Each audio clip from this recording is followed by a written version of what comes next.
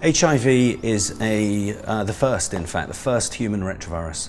So that's a particular class of viruses that are known to exist in other species, and HIV is the first example of one of those species, one of those viruses in humans.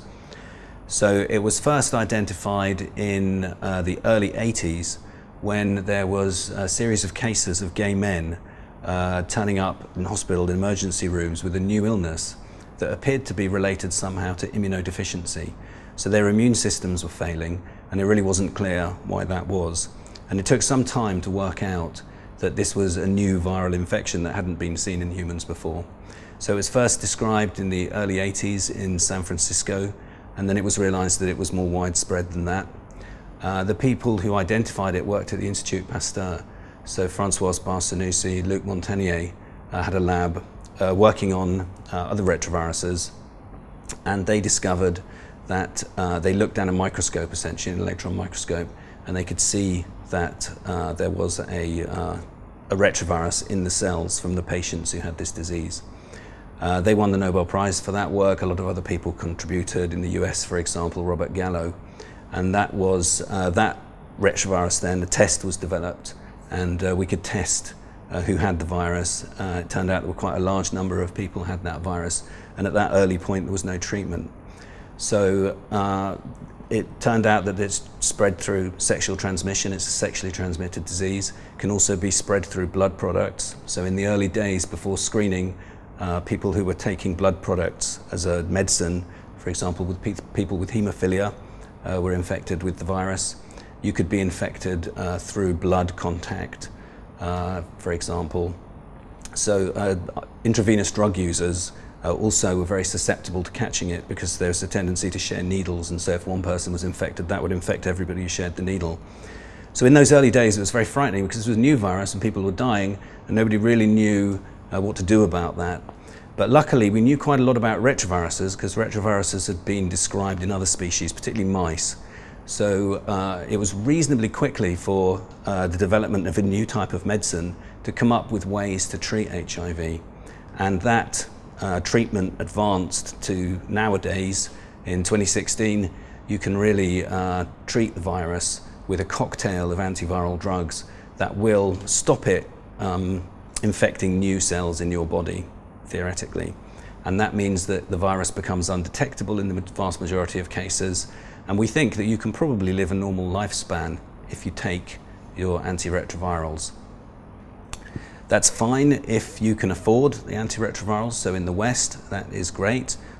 In resource-poor settings like sub-Saharan Africa, that's more problematic, where there is less money available to buy antiretrovirals, which can be quite expensive. But they are available, and there are large programs to roll out antiretroviral treatment with the goal of making sure that everybody who has the disease has access to antiretrovirals. So HIV is the human retrovirus. It stands for human immunodeficiency virus. The most common, there's several versions of it, and the most common one is called HIV-1. So AIDS is acquired immunodeficiency syndrome, and that is the disease that's caused by being infected with HIV. And as far as we can tell, we believe that pretty much everybody who becomes infected with the virus will eventually get disease. So it's extremely rare for somebody to never get disease, and it's very difficult to say whether somebody would never get it. They might die for some other reason, or but the vast majority of people suffer from disease, but not until about 8 to 10 years after they've become infected. So there's a long period where they don't really suffer significant symptoms, although there are symptoms. When you first become infected with HIV, you get infection syndrome very similar to other viral infections. So for example, influenza. So the virus replicates in your body to very large, very high titers, very large amounts of virus in your body, and it makes you feel quite ill, and you might have a rash and a temperature, and you might spend a few days in bed, and you feel like you've had some kind of viral infection. And then it goes away, and your immune system suppresses viral replication, and it can suppress it to very low levels so that you can't actually detect the virus in your body after that first couple of weeks of infection. So what happens after that has been, it's not entirely clear, but what's certainly true is that your immune system is fighting an ongoing battle with the virus. and you don't feel particular symptoms during that period. So there's a sense that you've got better, you've recovered from the virus, but that isn't the case in the case of HIV. It's still in your body, replicating. And that means that eventually, for reasons that we don't fully understand, your immune system runs out of energy or runs out of steam, and it starts to fail, and the virus gets the upper hand and destroys your immune system. This long battle with the immune system, between the virus and the immune system, leads to a complete failure of your immune system for reasons we don't fully understand.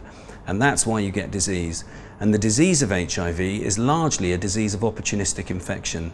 So the disease, illnesses that you would not normally suffer, so for example fungal infections, we're constantly exposed to fungi that would like to eat us up, but they don't, because our immune system protects us from it. But without an immune system, those fungal infections start to cause very bad infections in your mouth and in your lungs, in your airways.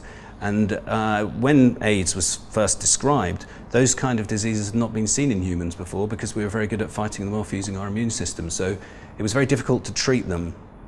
Nowadays, that's much more, treatments have been developed for those diseases. But there's a long period where your body, between 8 to 10 years of the median period, where your body is fighting the virus and keeping it in check. So if you get infected with HIV, I think the modern thinking is that you should be treated with drugs as soon as possible. So in the past, we've thought, seeing as you're not suffering overt symptoms, there's no need to take the drugs until you start to suffer the symptoms. And we can measure the amount of CD4 cells, the target of the virus, and we can monitor how your immune system is doing. So in the past, we've kind of only started treating people when they reach a certain point where their immune system is breaking down. Nowadays, I think we're thinking that treating early is probably better, because it protects your immune system from the damage that it's going to take, even though you don't suffer particularly severe symptoms. So the goal of the therapy that you take now is simply to stop the virus replicating. But that doesn't constitute a cure, unfortunately, and we don't really understand why that is. So if you take the drugs, you can suppress the virus replication until you can't see it. It can be completely undetectable in your body. And yet, if you stop taking the medicine, within a short period of time, a few months perhaps, sometimes years, the virus will come back. So we know the drugs don't get rid of it, and we know your immune system can't get rid of it, but we don't really understand why. There's really two possibilities for that, I think, and it's currently a lot of research trying to work out which of these two possibilities is true, possibly both. Possibility number one is that the virus is in your body somewhere, in the organs, perhaps in the gut, in the lymphoid tissue, and is replicating there, just at low levels. Another possibility is that it really does stop replicating, and the drugs get rid of all of the cells that are making virus, and the only cells that are left in your body are cells that have got virus in them, but that aren't actively making virus. And so you can't get rid of those guys until they start making virus. So if you stop taking the medicine, sooner or later those cells will start making virus and the whole process will start again. So we don't really understand whether we need to make the drugs better to kill the virus, the last little bit of virus, or whether we need a new strategy to wake up the cells that are quiet and not making virus so that we can kill them as well. And that essentially constitutes the cure research agenda that is currently trying to work out the best way to actually cure people. So I think there are two broad areas of HIV research. So particularly in the US, I think now, there's a very strong effort to focus everybody's research onto cure. There's a sense that we shouldn't be fooling around, we should just focus on curing the patients that are infected, and that is really the only way to eradicate the disease. There's also, of course, a big effort to make a vaccine, but we just don't understand how to make a vaccine, and we just don't understand enough about vaccines as to understand why we can't make an HIV vaccine.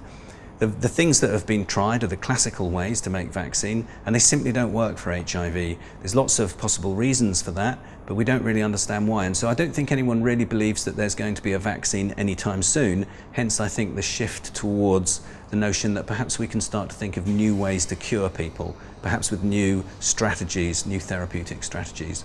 So that's one big area focused on research.